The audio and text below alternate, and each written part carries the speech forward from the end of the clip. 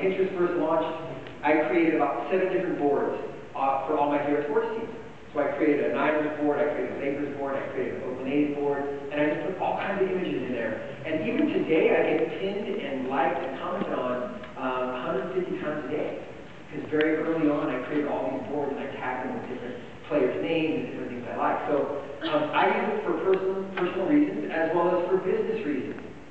And so today we're going to talk about this idea of moving from pure social media strategy or social media and using the next big thing like Google Plus or Vine or whatever it is into thinking more about a narrative, a content narrative or a content strategy, meaning, so you have a Twitter account now, what are you going to say?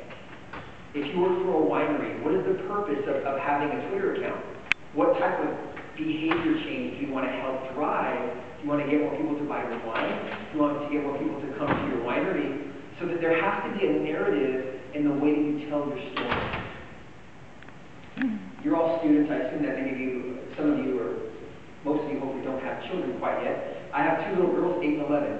There was a book that I used to read my kids when I was really little, and it's actually a very emotional book called Love You Forever. Has anybody ever read that book before? It's a really short book. It's about a mother who loves her son, and it chronicles his life as a young boy, infant, into an adult. And it's very simple to read. It's a few sentences per page, and each page has a very powerful illustration. Anybody can really understand without reading the chapters. And the book goes on to show how this little boy grows into an adult, and his mother becomes elderly, and just that unconditional love that they have for each other. It's a powerful story. So as you think about whether you want to work for a large brand, or an agency, or a nonprofit organization, what is that story that you want to communicate to your customers, to your stakeholders, so that you can change their behavior? Any football fans in here? Who likes the Niners? All right, I'm still depressed. Did you watch the Super Bowl? You guys, okay? Did you watch halftime show? Remember the lights went out? You guys heard this Oreo thing? Remember what Oreo did? So right here, this little image right here, the power went out during the halftime show at the Mercedes Stadium. Within 15 minutes, Oreos tweeted, "Power out, question mark, no problem." And they linked to this image here, which says you can still dunk in the dark. Now, for a large brand like Oreo to create something like that within 15 minutes, they're going to need a lot of support. They're going to need somebody from a creative team, somebody who knows Photoshop, so somebody with a visual arts background, a clever copywriter, and then the ability to create something without it having to go through a series of approvals. Right? Typically, a large brand, large companies, and I've worked for a few, whenever you want to create some content, it has to go through legal, then it goes through the brand team, then it goes through the PR team, then it gets posted. The power went out in the stadium, and this was posted within 15 minutes. There's a few others. There was another one that didn't get much media attention because the Mercedes Superdome is obviously sponsored by Mercedes, which is a car manufacturer. Well, when the power went out, Audi tweeted directly to MBUSA, which is the corporate Twitter handle, and said, "What happened? Did you forget to pay your power bill?" And they took a little jab, you know. But this idea of creating real-time content is kind of the next big thing. But large brands, or even small brands, and even smaller companies, cannot sit around and wait for the news cycle to create content. They should be creating content every single day. So let me ask you a question. If you work for a large company or any size company, how many times do you think is acceptable to post a Facebook status update? How many people say once a week? Raise your hand. Twice a week. 3 times a week. Some of you, 4 times a week. 5 times a week. 6 times a week. 7 times a week. Never. So typically we tell our clients, and Edelman, we do this for a variety of clients to include VW, Activision, any gamers in here?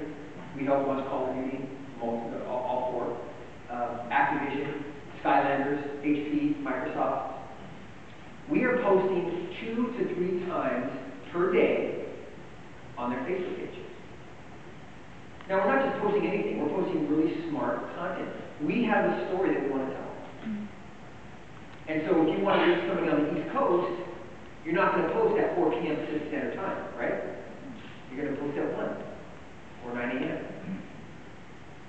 So let's continue with the conversation. How many of you know what SEO is? Okay, so when you go to Google, and we all know that Google is the homepage for everything, right? We open up a browser and Google's there.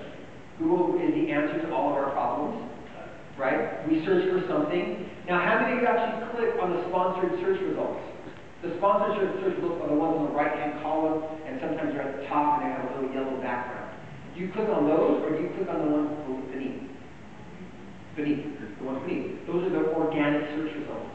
Those are the search results that Google says, oh, this piece of content is important, so we're going to rank it number 1. Because if I'm in the mood for a new car, or if I want to go to a new restaurant in Napa Valley, and I do a search for best Italian restaurant in Napa Valley, whatever Google shows up to be number 1 is probably the one I'll go to. Now, when you think about social media, and figuring out all these tools, before you even think about that, you have to think about transitioning your brand. And your brand can be a small mom and pop shop, or it could be IBM. You need to start thinking and transforming your brand into thinking like a media company. Does anybody know what a media company is? Raise your hand. A media company is like CNN. A media company is like Huffington Post. A media company is like Boston.com. A media company is Time Warner. AOL can be considered a media company. These media companies push out content daily. Does anybody know who the Associated Press is? They publish 5,000 articles 7 days a week, 365 days a year. 5,000 pieces of content that get pushed into, the Mercury News and the Chronicle and all these different places. And then they have a multitude of tweets that are used to help publish this content. Now think about it from a customer perspective. If you're looking for something that you need, or that you want to buy, or somewhere you want to go, does it make sense for me to find a piece of content that is going to help me make that decision? And if you're a brand, and you're working for Travelocity, or you're working for Priceline, and I want to take a trip to Florida, wouldn't it make sense for some of their content to show up in the search results, or some of their content to be in my feed in Facebook, or on my tweet stream? The problem with brands today is they don't think like media companies. Let's talk about a few quick things. How many iOS or iPhone users? Android.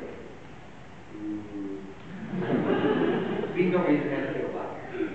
I will throw this at you. Okay. As you think about the landscape, right, there is a content surplus. Okay, so we have a multitude of devices. There's Android, there's Windows phones, there's Blackberry, there's a multitude of Android phones, there's iPhones, there's tablets now, there's laptops, and there's LCDs, and there's TVs. There's a multitude of devices, and that has resulted in a content surplus. Right? You go online, you see ads everywhere. You drive down the freeway, you see ads on the side of the road. You go on Yahoo.com, and you see ads everywhere. You go to your feed, you see sponsored posts, and you see what other people are saying. There is a content surplus. And as I walked on campus today, I saw a lot of people like this. This is actually in Asia. But there's an attention deficit, right? We're always looking down at our devices.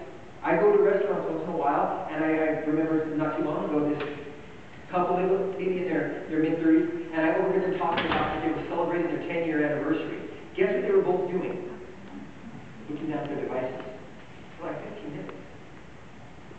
That's a whole different issue, right? The point is that there is an attention deficit. So if you have a content surplus and an attention deficit, how do you as a brand or a PR person or a marketing person, how do you reach consumers when there's already so much content out there and our attention is finite? It's very difficult to do. Then, take this into consideration, the fact that our lives are unpredictable. I wake up in the morning and the first thing I do is I pull out my iPhone and I check my notifications. Then I'll go to work, and when I need certain things, I Google it. And there is so much content out there in life in general that we all put up filters, by the way. And those filters are meant to filter out the content that we're not interested in. Let me give you a quick example. When I was in the process of refinancing my home, I drive down the freeway and I would see Quicken Loans. I would see your interest rate to be 3.9% APR. I'd see status updates of other people saying, I just refinanced.